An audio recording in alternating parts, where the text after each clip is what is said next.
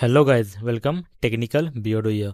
So guys, today in this video we will see how you can select photos in your iPhone after iOS 18. Because if you see here, if you open the Photos application after iOS 18, it has been majorly redesigned. And if you see, there are multiple grids categories available here, and there is no option to select photos. There is an option to search photos, but no option to select photos. So now how to select photos on a Photos application after iOS 18? So guys, it's very easy. If you open the Photos application, there are grids and categories, I agree. But to view all the photos, just do one thing.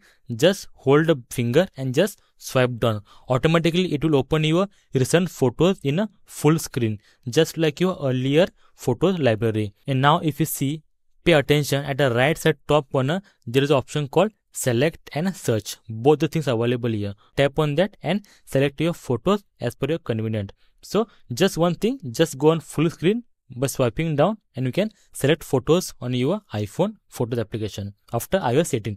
So guys, that's it.